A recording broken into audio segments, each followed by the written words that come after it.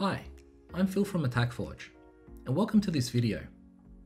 Today I'm going to show you how you can, with just a few clicks of a button, have your reports converted to PDF, encrypted, and emailed to your customers. This is great if you want to introduce full reporting automation and delivery within your own AttackForge. Let's start by checking which pen tests are ready to have their reports sent to customers. So here we can see for this Pentest Acme Corp portal, the current sub status of the project is showing that the report's ready for release. So let's go ahead and email it to all of the customers. To do that, we're going to click on Settings. So from the project settings, we're now going to come to the sub status and transition this project into Reporting Final. Now when we click into that, we have a question, do we want to email the reports? In this case, we want to, so we're going to select yes. Next, it's asking us to include the reporting templates that we want to include and send to the customers. In this case, let's send them a Pentest report. Now we have options to select who should receive this report. In this case, we want the clients or customers on the project to receive it. So let's go ahead and tick those. We can, in addition, email to additional users within the system, or separately we can send it to other groups. And lastly, we can enter in additional recipients if we would need to have the report delivered to people outside of the system. So now we're going to click on Update to save the settings, and that's going to kick the automation off. So if we switch to Gmail, and within a few short moments, we'll see our new Pentest report. So now we've just received the Pentest report. Let's take a look at it. So we're going to click on the email and see we have some information about the project that the report belongs to, as well as a password to decrypt the report. Let's download the report. Let's open it up and take a look. We're going to enter in the decryption key. And here we can see we have our Pentest report in PDF format. So now let's take a look behind the scenes to see how this automation works. So here we have an example of the workflow we just saw. In step 1, within the AttackForge application, that's when we went through and marked the report as final and selected who should receive the report. Now behind the scenes, that sends an event indicating to the event handler that the report is now ready to be sent to the customers. And at that point, it retrieves the data for the project as well as the reporting templates. In step 3, we use a ReportGen CLI tool or the equivalent library package to generate a docx report using the data and the template retrieved in step 2. In step 4, we use a preferred docx to PDF conversion tool to generate the PDF report. In step 5, we encrypt the PDF report. And in step 6, we email the encrypted PDF report to all of the recipients. Now let's take a look at each step in more detail. Starting with step 1, let's take a look at how we can configure the AttackForge application to include all of the fields and logic we need in order to initiate this automation. From within the administration module, click on Projects and then come to the Custom Field section. From here, create a custom field that's going to represent the sub status for the project. Here we can see that we have the important ones that we're going to use for this automation, including the report ready for release and the transition to final, which kicks off the automation process. Next, we're going to create another custom field called Email Reports. And this is going to be a required field which tells AttackForge whether or not to email the reports when the project enters this phase. We're using hide expressions to only show this field when the relevant substatus is met. After that, we're going to create another custom field called Report Templates. Now this field is going to be used to indicate which types of reports should be sent to the customers. In this case, we can include any type of template that you have available within your AttackForge. We're also going to use hide expressions to ensure that this field is only visible when someone chooses to email the reports to the customers. And lastly, we're going to create some additional fields which are going to be used to indicate who should receive the reports. The first one is a selection of different project roles on the team. So in this example, we've included clients or pen testers, or we might want to send it to the QA lead for their review. We can also include individual users within the system, so that here we have an option to select additional people who might want to receive the report outside of the project team. We can do a similar field for groups as well, if we'd like to email the project report to certain groups.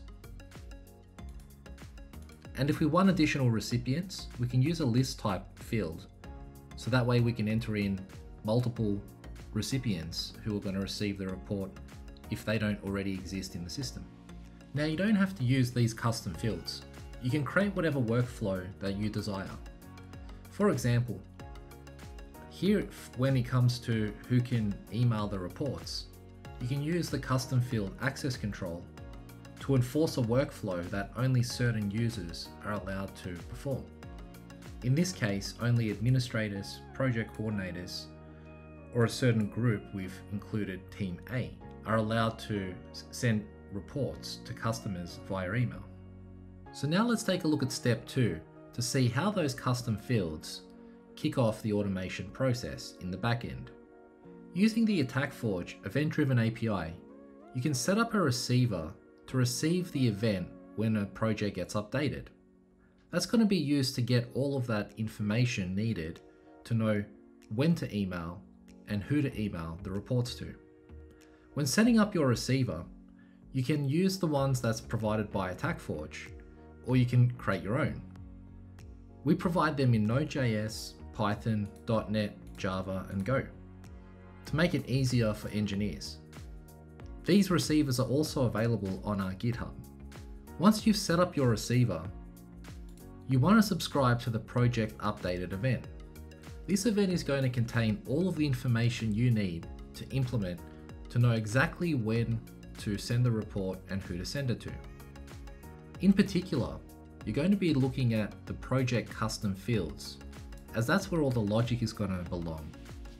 And to retrieve the data for the project that you're going to use in your report, you can use the REST API, in particular the Get Project Report endpoint.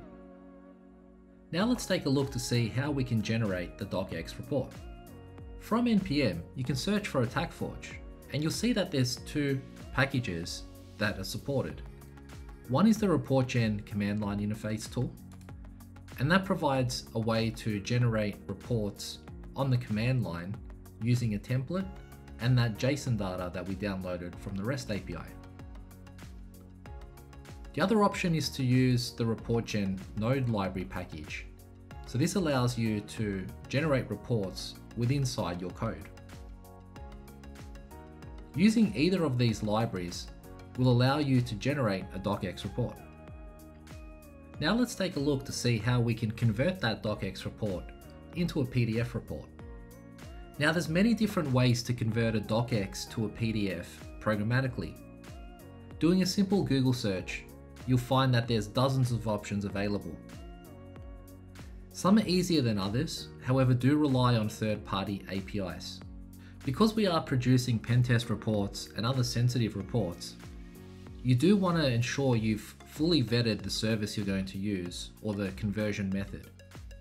For the example in this video, I used convertapi.com. However, there's also Adobe's own REST APIs that you can also use. And if you prefer something local, you can use LibreOffice in headless mode. Let's take a look at how we can encrypt the PDF report. Your docx to PDF conversion library or tool might already support encryption. However, if it doesn't, you can always encrypt the PDF report separately using another utility. In the example in this video, I used QPDF. You can easily install this utility through Debian's Advanced Package Tool, or APT. So let's take a look at now how we can email the encrypted PDF report to all the recipients. To send an email, you're going to require two things. The first one is a library that's going to help you to construct an email and append the report as an attachment. In the example in this video, I used NodeMailer. Now once you have your email constructed, you're going to need to send it through an SMTP service. In this video, I used sendgrid.com. However, like with the docx to PDF conversion, you may want to vet the external third parties you use to send the reports through. Or you can always use your own existing SMTP service. Now, putting all of those steps together, let's take another look at the process and see what's happening behind the scenes. So from the project, again, we'll move it into the final report status. And here we'll make our selection of who we're going to email. Once we save that, we'll see that the receiver has already picked up the information and is now building the docx report. Now it's going ahead and converting that into a PDF report. Once this process is finished, it's now going to be encrypting the report, and now it's already emailed it. And now we can see the emails just being delivered. And if we open that up, we'll see we have our PDF report. So in summary, AttackForge makes Pentest report automation not only possible, but easy. You can create your own custom workflows to match your needs using a combination of custom fields, access controls, and hide expressions. If you're already using AttackForge, try giving it a go. If you're not yet using AttackForge, well, what the bloody hell are you waiting for? Thanks for watching.